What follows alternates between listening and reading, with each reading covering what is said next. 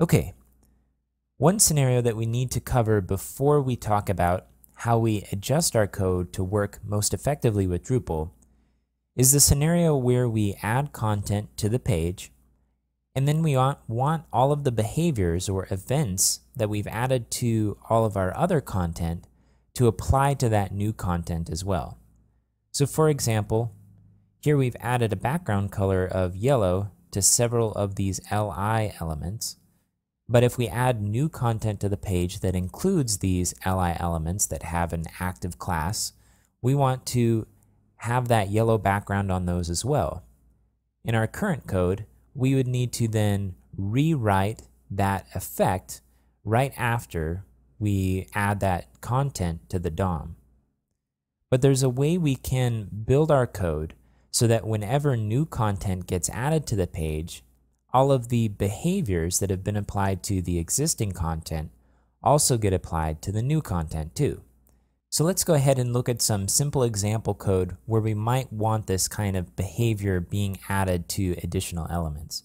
I'm going to go ahead and close Firebug here. And I'm going to jump back to our module folder. And I'm going to open up the 8th step, which is called Dynamic HTML Example. Go ahead and copy this code and paste it over the code that's currently in your interact.js file and save it. We've added just one line here, down here at the bottom, and what we're doing is prepending to region content some text. When hovering over this, the content should be removed. Because above, in our code here, whenever we hover over an h1 tag, it should hide the content and then show the content again. So when we add this new h1 tag, we want that behavior to be added to it, but it won't. And let's go ahead and demonstrate that. I'm going to go ahead and save the code, and I'm going to jump back to the browser and refresh it. Okay, so we see our new content added here, but when we hover over it, nothing happens, even though when we hover over our main h1 tag, we get that hiding and displaying going on. In this next example, what we're going to do is wrap up our code in a way that is structured as Drupal expects it to be structured in order to be able to apply behaviors to new content when it gets added to the DOM. Now, one thing you could do is use a method in jQuery called live, which kind of does the same thing, but it's a bit different in its structure and it solves a slightly different problem. So typically what you'll see is the structure that we're about to cover used in most Drupal code. Okay, go ahead and jump to your module directory and open up the 9th step, which is called jQuery the Drupal way.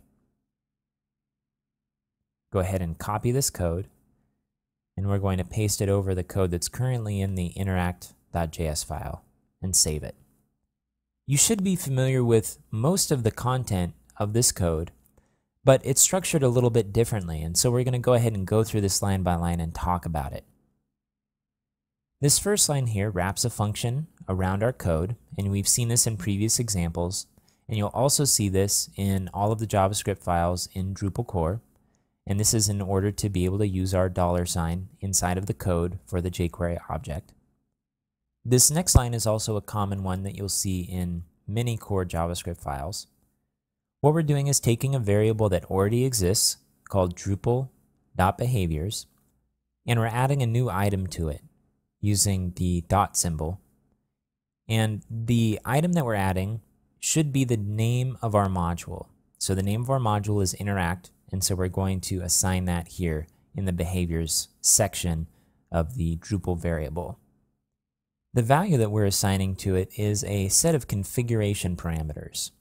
And we delineate it by beginning with a curly bracket and ending with a curly bracket, and then assigning the configuration a key, in this case attach, and then to the right side of the key, after a colon, we'll assign it the value. In this case, we're just assigning the attach parameter a function, and this function takes two parameters in itself. The first is context, and the second is settings.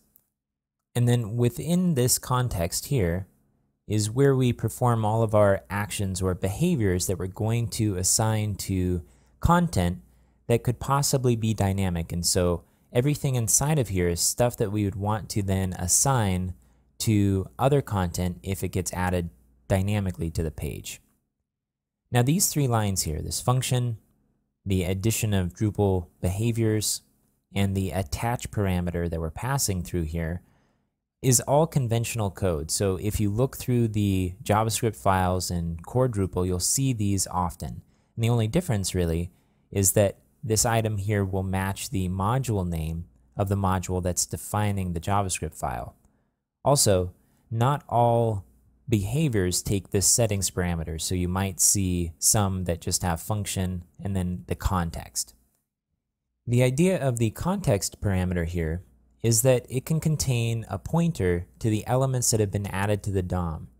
So whenever a module or Drupal core takes care of adding some new code to the page, they can then run a function called attach behaviors that will attach all of these behaviors to that new content, and they pass the context in which that new content was added, so we can act on that context just by itself without affecting the entire page. In our code here, we're just working with the entire page, and we're using another convention to identify code that we've already acted on so that we don't act on it again. The idea here is that if we add a click action or a hover action to a particular code, and then we run that code again, what happens is that behavior gets added twice to the same element. We want to make sure to only add it once. So what we're going to do, like we alluded to in our previous examples when we were talking about CSS, is we're going to add a class whenever we've processed some code to the element that we've processed, and then in later calls we're going to check for that class to make sure that we don't process it again. So what we're doing is wrapping up our hover code here, which we used in our previous example, inside of an each loop. This allows us to check for a particular class inside of the heading tag. So we're going to check for a class of interact processed to make sure that it doesn't exist. So this :not modifier, along with a class name, is a common convention for checking to make sure that our code hasn't affected this particular piece of content yet. And then we're going to loop through it using the each function, or the each method, and we're going to assign a function as that first parameter. The first thing we want to do is mark this element as having been processed, so we're going to add this class of interact processed. At this point, we know that this code won't be acted on again, not by this code, because it contains this class that's checked for before any code runs. And only then are we then going to add our behavior to it. So we're taking this, which is the h1 tag that we're looping through, we're wrapping it in a jQuery object, and we're assigning it a hover event. And we're just assigning it the same code that we did in our previous example, where when we hover over, it fades the content out, and when we hover out, it fades the content back in again. We're also adding some additional code here to demonstrate the adding of behaviors to new code.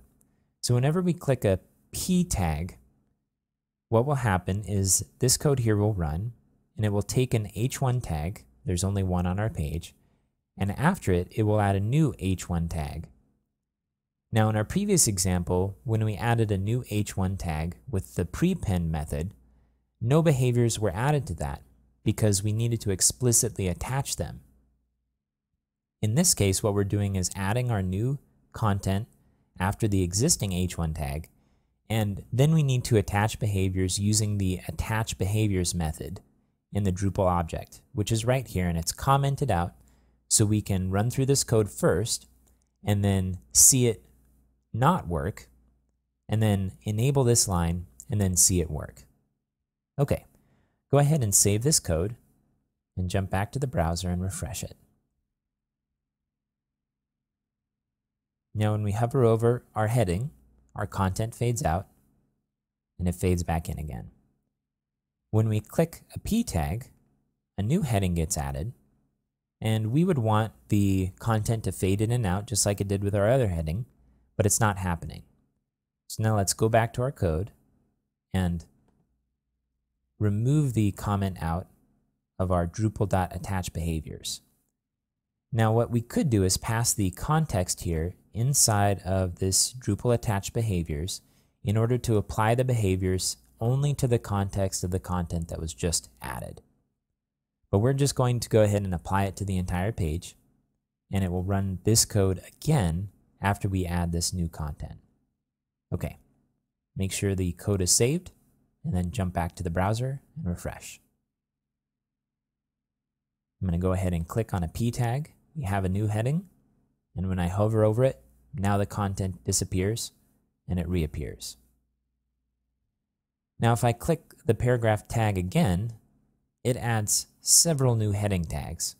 And so one good exercise right now would be to figure out why that's happening and how you can rewrite the code in order to prevent these multiple paragraph tags from happening. Okay, so up until this point we've been talking about jQuery and writing jQuery code and wrapping it in a way that Drupal expects it to be wrapped. In our next example, what we're going to do is cover different methods of including that JavaScript inside of your code.